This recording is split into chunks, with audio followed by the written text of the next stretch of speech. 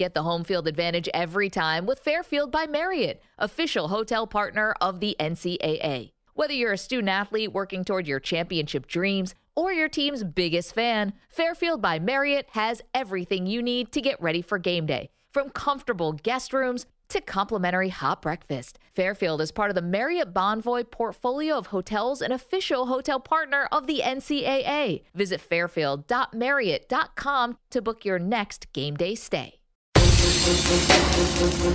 Welcome into The Verge, a show which covers the Baltimore Orioles minor leagues. The Verge is part of BSL Radio. Baltimore Sports and Life is dedicated to analysis and discussion on the Orioles, Baltimore Ravens, and the University of Maryland. The site has a team of writers providing coverage of those teams and houses live streaming content weekly. Join the conversations at the message board, like BSL on Facebook, and follow BSL on Twitter.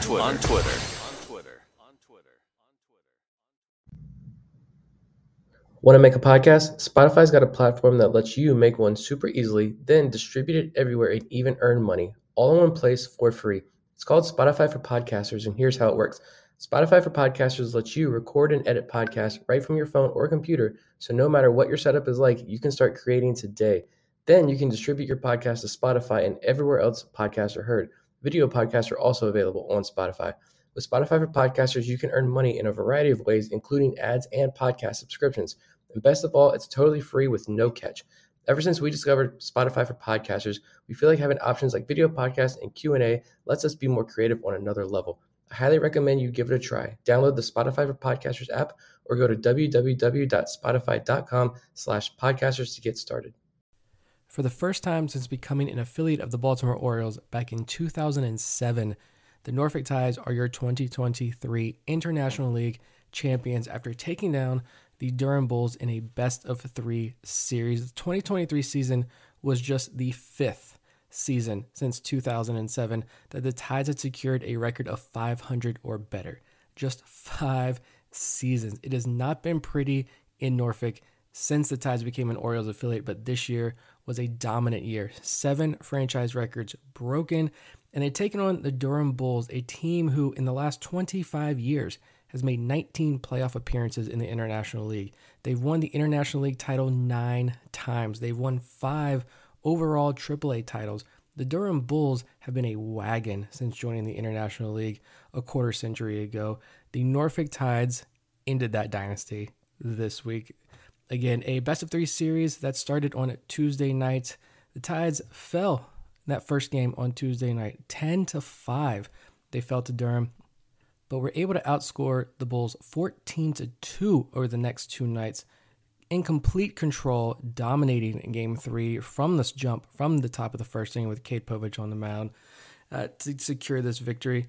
The Tides will now travel, a quick turnaround, the Tides will travel to Las Vegas for the AAA championship. Just one game.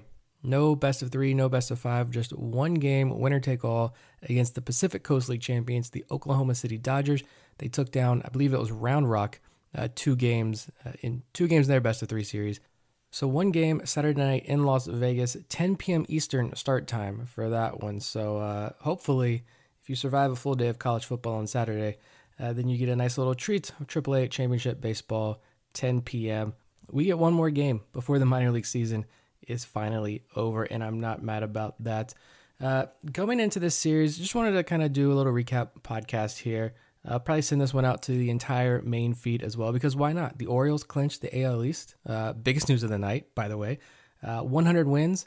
The announcement that there is a new 30-year lease, and I believe Andy Koska was reporting there are 2 5-year options added to that, but still 30 more years of Orioles baseball in Baltimore. I don't think there was ever any real doubt about the Orioles leaving, but still, it's there. It's written. It's done. Contract is finalized, apparently. The Nashville jokes can end. The Orioles are not going anywhere. Physically, they're not going anywhere. As far as the play on the field, they're not going away anytime soon either. The contention window is fully open right now. It's not closing anytime soon. Still a lot of work to do this year. The playoffs are going to be a gauntlet.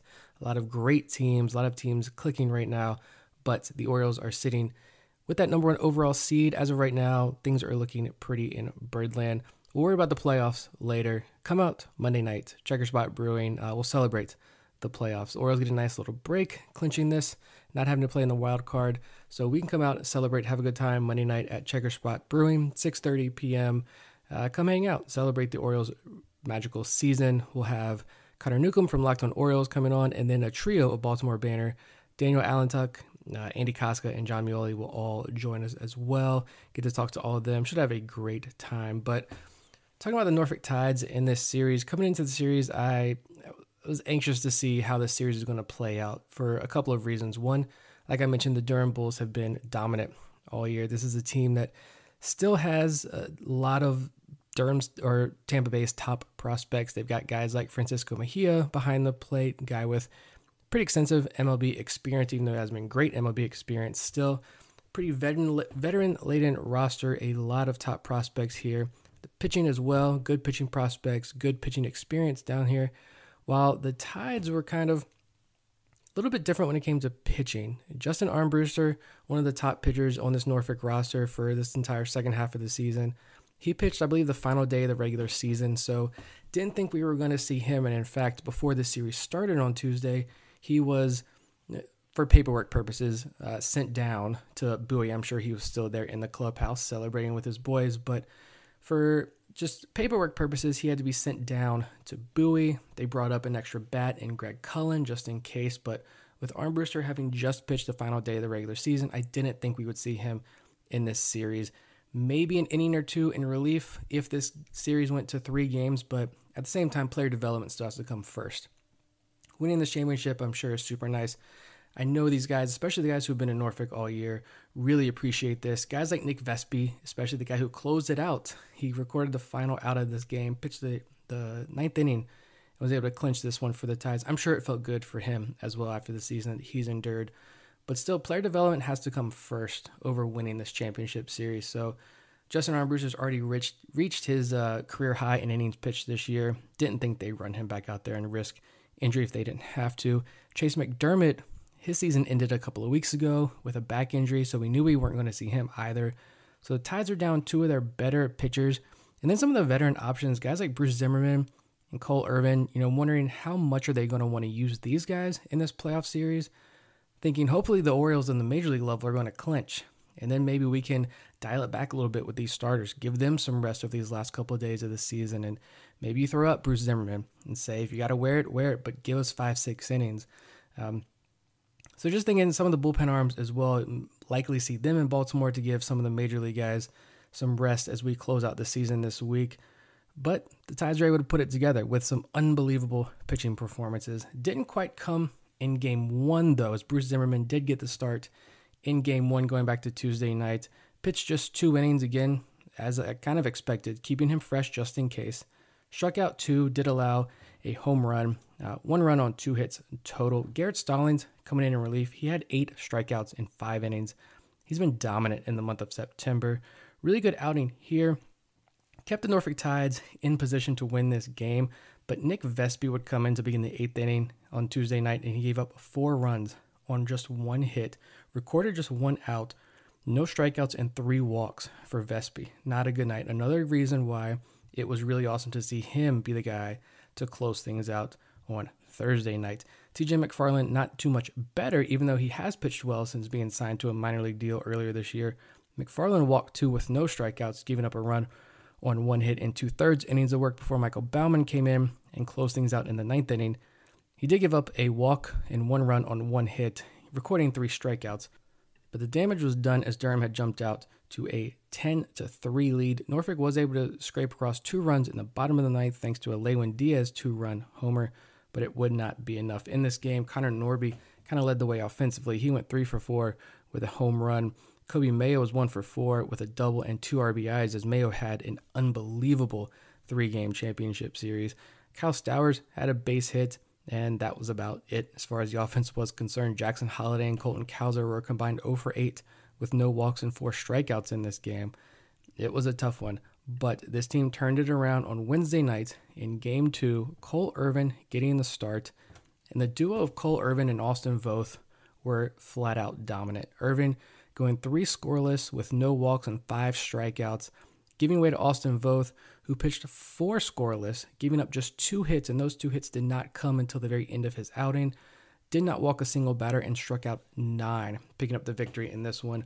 Brian Baker and Joey Crable closed it out, made it interesting as they closed out. Not too interesting, though. It still was a 7-2 victory for Norfolk, but Brian Baker gave up a home run, giving up 2 runs in total in his inning of work. And Joey Crable pitched a scoreless 9th inning, but did walk 2 batters and made things a little bit shaky there in the 9th inning.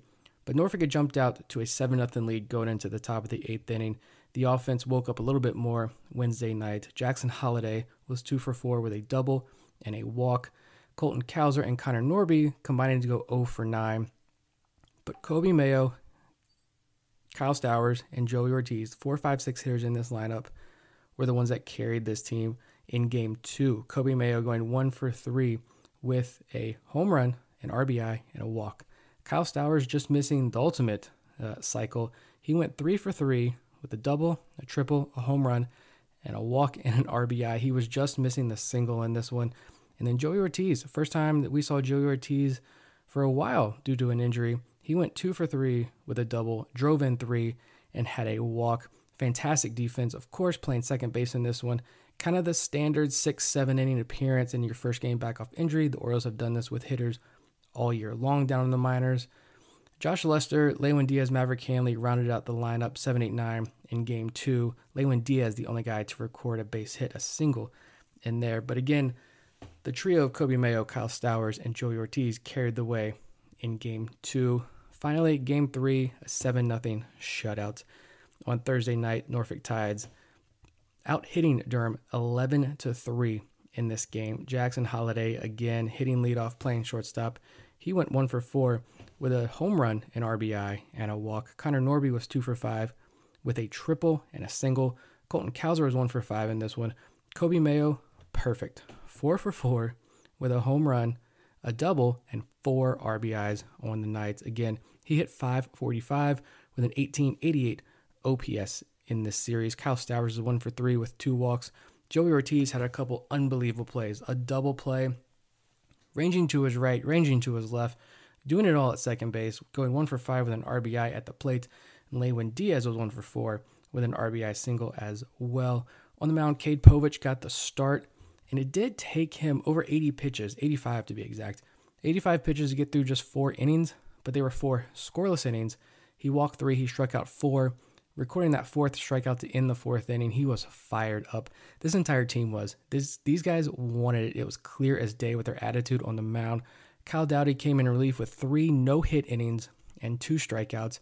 Wanderson Charles had a scoreless inning, and Nick Vespi, as I mentioned, closed it out with a scoreless inning, recording his lone strikeout, the final out of the game. Offensively, the bats, though, were hot. If you pull up the Baseball Savant page, 8 of the 9 Tides hitters had at least 1 hard hit ball. Connor Norby had 3. Again, that is a ball hit at 95 miles per hour or harder. Joey Ortiz, 109 miles per hour. Kobe Mayo, 108.3. Jackson Holliday, 102.1. Joey Ortiz again in the top 5 there in exit velos at 101.8. If you're concerned about the Jackson Holliday over-the-fence power and when that's going to start to show up, well, he showed it in this one with that 102.1 mile per hour exit velo home run. So looking ahead to Saturday's championship game in Las Vegas, the Oklahoma City Dodgers, like I mentioned, they did win their best of 3 series 2-0 over Round Rock, the Texas Rangers AAA affiliate. No surprise here that the Orioles and Dodgers are going to be the 2 organizations sending teams to the AAA championship. Looking at Oklahoma City's roster, they do have 3 top 100 prospects on this roster. Infielder Michael Busch, who's ranked 44th overall, looking at MLB Pipeline's top 100 ranking. Right-handed pitcher Nick Frasso is number 65, and right-handed pitcher Gavin Stone is number 79. Now, according to the Oklahoma City roster, as of Thursday night, Nick Frasso is on the development list, so you're not going to see him. Some other MLB veteran guys, Robbie Erling is on this roster, but on the development list. Zach Birdie on the 60-day IL. Matt Andriese currently on the 7-day IL.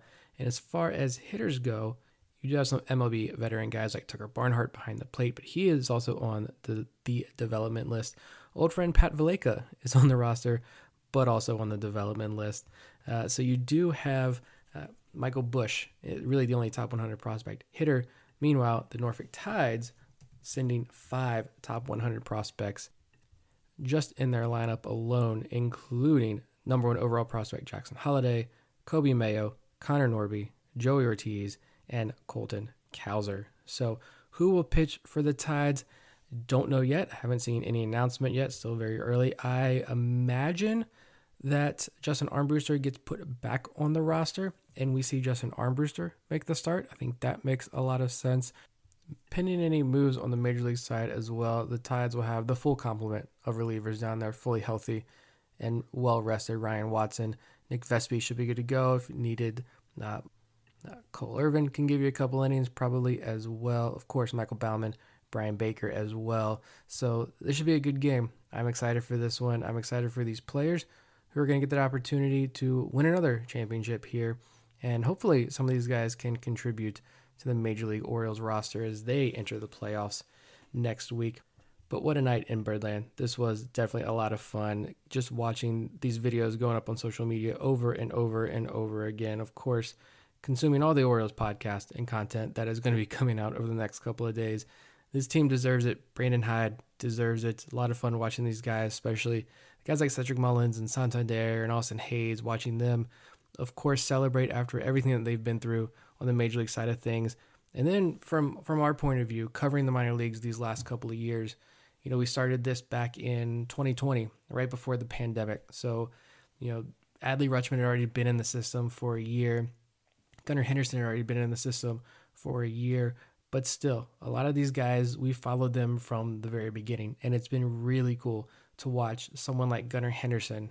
I remember his very first game in 2020 with Delmarva, or 2021, in Delmarva. And just that game, the power that he was showing early on in Delmarva, hitting balls out of the park that people were saying not many people hit home runs out of that stadium at that spot. But Gunnar Henderson was doing it there as a teenage prospect.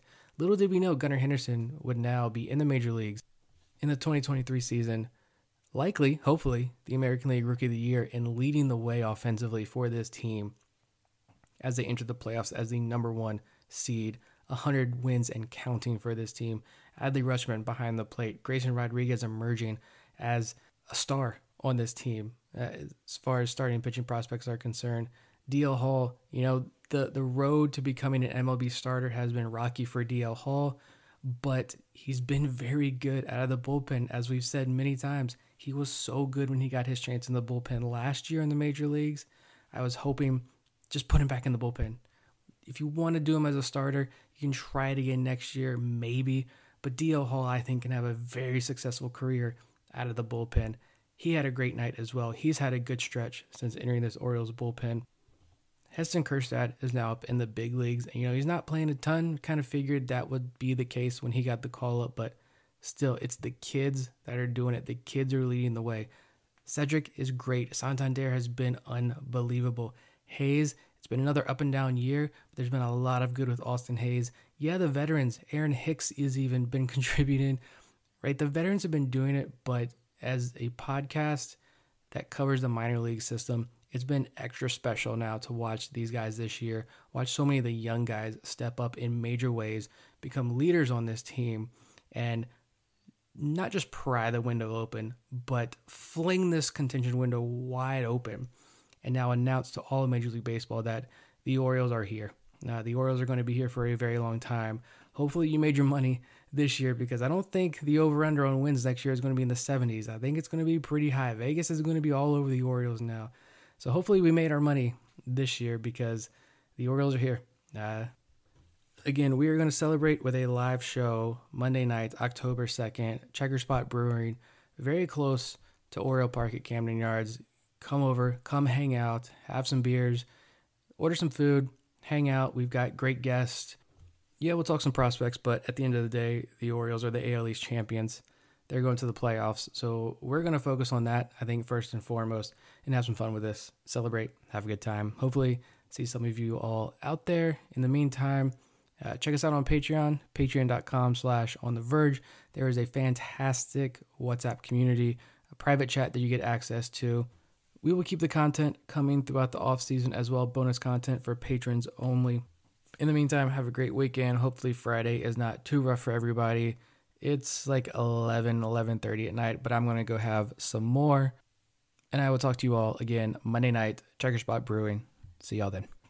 That'll do it for this week's episode of On the Verge. Be sure to check out our Patreon page where you can help show your support for the show and get bonus content, including monthly top 50 updates to our prospect list and daily game recaps during the season, and much, much more. High Five Casino. Social casino fun with real prizes and big Vegas hits. Have you had your high five moment today? Hey there, I'm Bob. Before High Five Casino, my high fives were more like low threes. But after my high five moment, boom! High fives all around. That's the spirit. High Five Casino is turning every moment into a high five moment. Visit h5c.fun. That's h5c.fun and start spinning and winning today. High Five Casino. High Five Casino is a social casino only. No purchase necessary. Void where prohibited. Play responsibly. Terms and conditions apply. See website for details.